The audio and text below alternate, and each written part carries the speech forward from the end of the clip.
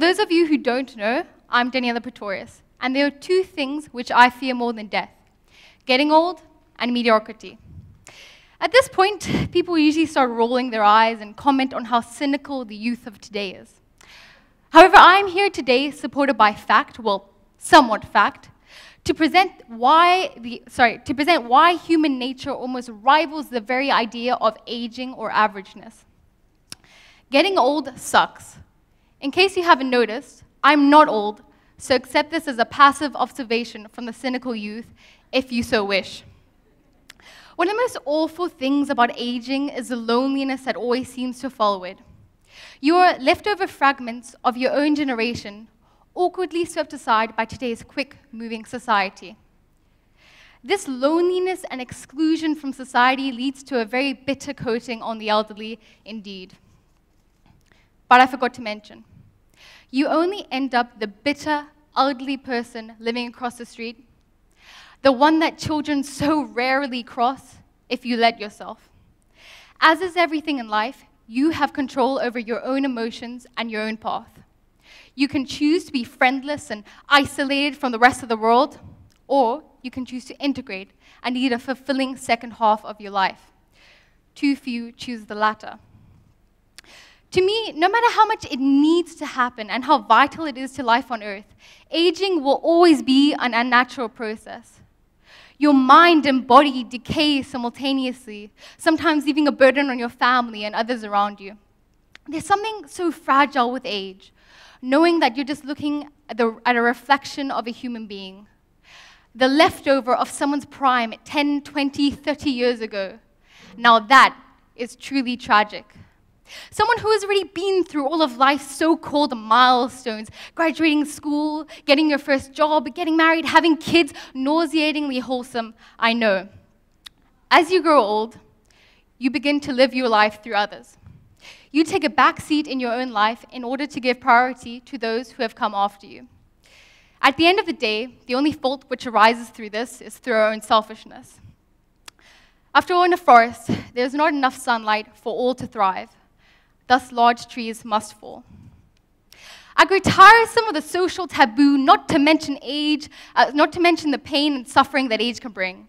I grow bored of the need to conform to the political correctness, to mention age, other than to spew out glowing motivational chit-chat. We have created a carpet of eggshells of which we continually struggle to walk around, all because we are too afraid of what might come. Just because you're different does not necessarily mean that you are useful or special. My favorite analogy for this is that not everyone can be a special snowflake. As if everyone is special, then is anyone really special at all?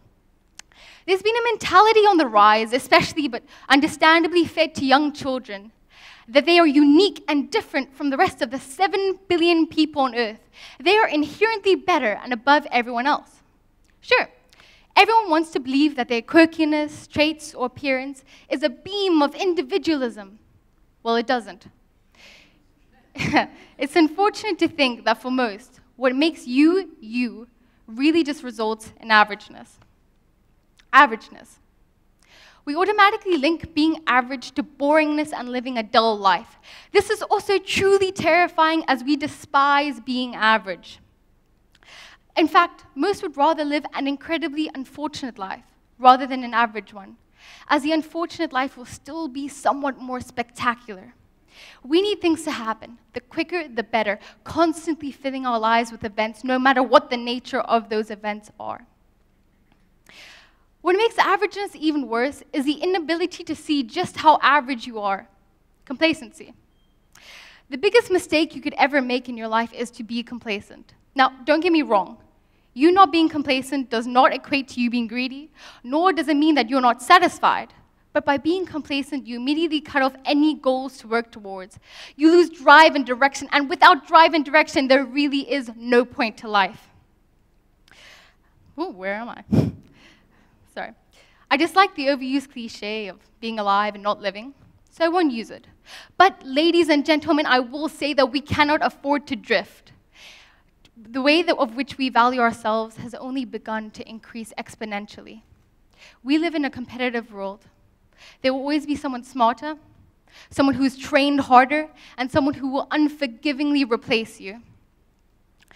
Our perspective on what human beings are able to do has only just begun to broaden. I'm here today in front of all of you with the requirement that I must spread an idea. I'm not here to convince you to change your life, nor am I here to tell you that you're living your life wrong in the first place. That is all down to perspective. All which I've talked about today are our fears, which everyone will experience in varying degrees. You may agree with what I have to say, or you might not. And frankly, that does not affect the topics at hand. At this point in the speech, most people add in a well-suited quote and end on a clean slate. I just want to say that fate is in your hands. Getting old might be inevitable, but mediocrity might not be. So don't succumb to the darkness of our human nature. Thanks.